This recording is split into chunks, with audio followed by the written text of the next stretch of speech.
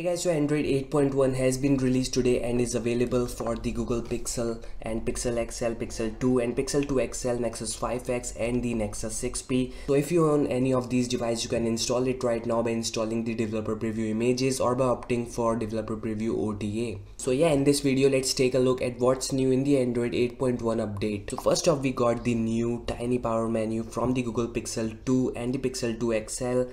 So it looks pretty cool, guys. It's near the power button so you can access it quickly, and we have the power button, we have the restart button and the emergency button. So next major thing we got is the new Pixel 2 launcher with bottom Google search bar, and yeah, it's officially available. You won't need to install any Pixel 2 APK or any Pixel 2 launcher to get this look, but it's official in Android 8.1. And I think it's pretty cool that Google is implementing the Pixel 2 features with the Android 8.1 update. So next thing worth noticing is the theme of notification panel or the quick setting tiles. So currently we have the white theme and it will change according to the wallpaper. Let me show you. So we are changing the wallpaper and you will notice the changes. So we got the dark theme of quick setting tiles, or you can say the notification panel.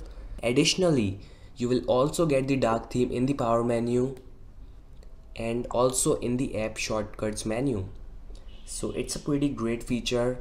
If you want to get dark theme, all you have to do is just apply a dark wallpaper. Whenever you will connect your smartphone to a Bluetooth device, it will show you the battery bar near the Bluetooth icon. So I don't currently have any Bluetooth device right now, and it will also show you how much battery is left in your Bluetooth device. So this is really a great feature. So another major thing you will notice in the Android 8.1 is the navigation bar. So it will get dim after a few seconds.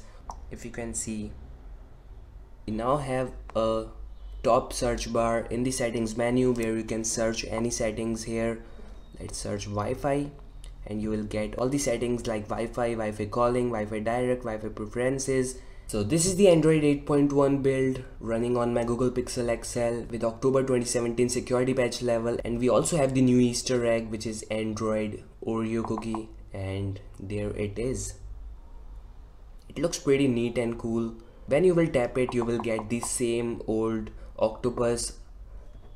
So there are two things that Google removed in the Android 8.1. First one is the always on Wi-Fi settings, and the second one is the RGB color system settings. Last thing I noticed is that there's a permanent date and temperature on the home screen. So all you can do is just select the preferences and you can enable the calendar events, or you can enable the traffic information. So this is all, guys. I will be doing a speed test comparison between the Android 8.0 versus Android 8.1 pretty soon. So stay tuned for more videos like this. Subscribe, like this video, and peace out.